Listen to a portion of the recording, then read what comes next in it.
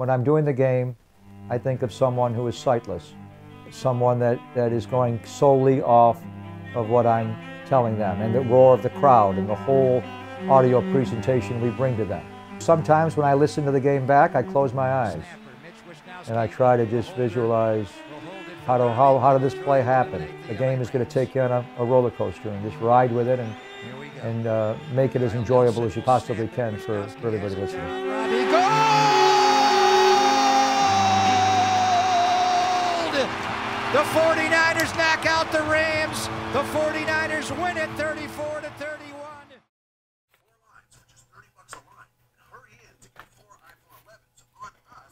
Tim was right about the head bob. They do it all the time. We're leaving the KNBR bunker. We're walking down to the 49er facility where the players are, and going to interview Emmanuel Sanders. Come on inside the gates. For most of the season, the radio show that I do with John Lund is 10 to 2, and they would start practice at 2. Now, the schedule got moved up a little bit where I normally get to watch like the last maybe 15, 20 minutes of practice as opposed to the whole practice. But that's why I watch so much video, and to be able to get a visual on how they're going to play and not just be told that we're going to do this, we're going to do that, but actually be able to see it is invaluable. Thank you. We're going to come in here, and I think our timing to get Emmanuel will be right on time. I'm going to start with the touchdown pass he had in New Orleans when he had Debo took the jet sweep coming this way and Emmanuel went that way. So what we're going to do on the broadcast is come in with that touchdown call and then roll right into the interview. Appreciate it. How are you? How you been? It's printing right now. So you do all 200 pages? Yeah. She's printing the entire Rams media guide for me. Good seeing you. Emmanuel Sanders in 3, 2, 1. Well, the 49ers, Emmanuel, have been playing for 70 years, and no one in their history has caught a touchdown pass and thrown a touchdown pass in the same game. Just tell me about the whole play, and then the actual play in the game against New Orleans was a really hard throw to make. Yeah, it was cool. We have to go from practice to throwing ducks To getting in the game, and then going into that game, I didn't know if Kyle, had confidence enough that I'd be able to make that throw. But when he made the call, I was like, here we go, here's the moment.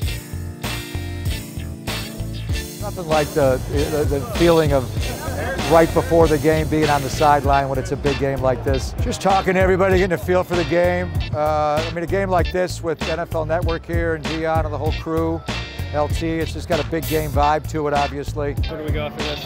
I'm going to go to the booth and strap it on. Try to be like Charles Davis, what I'm going to try to be like. Great. Everybody wants to be way better than that. Papa, you the best. Thank you, man. I want to see Ronnie Lott line up Todd Gurley. He'd light you up. Take care, man. Have fun. Papa. How are you, man? You ready? I'm ready. You ready? Outcome better be better. We'll drink about 3 more beers. I'll be ready.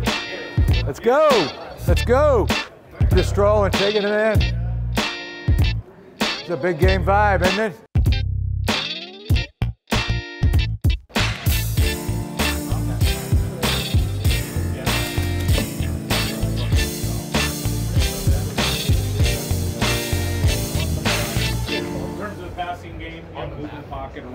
Now, we take you live to the Lon Simmons broadcast booth at Levi Stadium. Here's Greg Papa and Tim Ryan.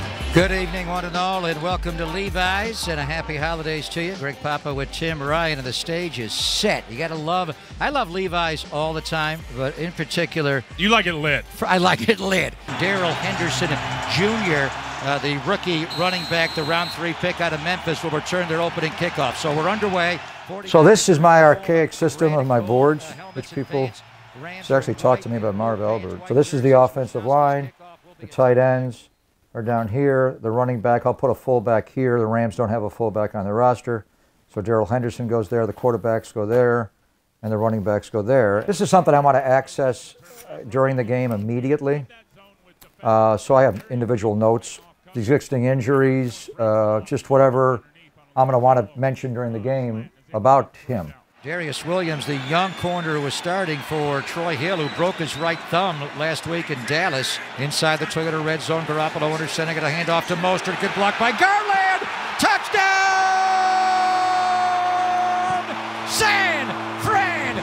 Cisco!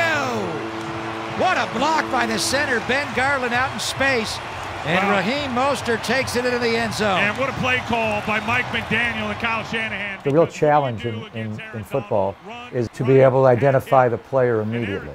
So I want to identify people. I don't want to say intercepted by the 49ers. I want to say it was intercepted by Fred Warner immediately. Goff back, Goff gonna throw, it's intercepted by Fred Warner! He will run back the other way, 15, 10, 5, touchdown! San Francisco! What a play by Fred Warner! What an unbelievable play by Fred Warner. 49ers only have 39 yards of total offense in the second half and just 2 first downs. They'll start on their 9-yard line. A lot of time to go. Play action to Coleman. Garoppolo going to look deep. Shot. He's got Kittle open. 25-30. Breaks a tackle. 40. There goes George Kittle. Igniting the 49ers out to the 44-yard line. A 36-yard chunk. Garoppolo back. He's chased out. He's going to roll to his right and look to throw. He throws for the end zone. Caught by George Kittle. Right on the goal line. Touchdown! San Francisco! They have the lead back. Feels great, baby! You know, I never really had a signature call. When I was doing baseball, I didn't have a signature home run call. When I was doing basketball, I never had one. And the touchdown Raiders call just kind of evolved over time. But then I became kind of known for it. So when I went to the 49ers, everybody was expecting this touchdown call. And I wasn't sure what I was going to do. And then the third week of the preseason, we're getting ready to play the Kansas City Chiefs. So I'm watching all the Chiefs games. And I hear Mitch Holthus, the voice of the Kansas City Chiefs, who's a great friend. We have great respect for each other. And his call is, touchdown, Kansas City. And I thought, whoa. Kansas City could easily be San Francisco. So I sent a text to Bob Sargent, my boss here with the 49ers. He reached out to Al Guido, and Al Guido, the president of the team, reached out to Jed York, and I got a lot of these emojis, and everybody was on board with it. And I thought, this is what I'm going to do. And then right before the season started, my father passed away, and my dad's name is Frank Papa, and that's the name of the city. Sir Francis of Assisi is the name of the city, of San Francisco. And it just all seemed to work. To his left, Raheem Mostert to his right. They twist the front. Garoppolo going to throw a deep shot down the field. Emmanuel Sanders has got it! And the 49ers are in field goal range. It is Robbie Gould time. What a shot there on 3rd and 16. They pick up 46 on the post route to Emmanuel Sanders. What an unbelievable throw. Here we go. Kyle Nelson will snap it. Wisnowski has it down. Robbie Gould!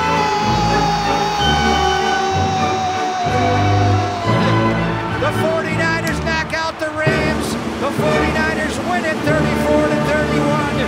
And the 49ers will go to Seattle a week from tomorrow with a goal of not only winning the NFC West, but being the #1 seed in the entirety of the NFC playoffs. And pay this fan base back tonight because they were tremendous. They had an impact.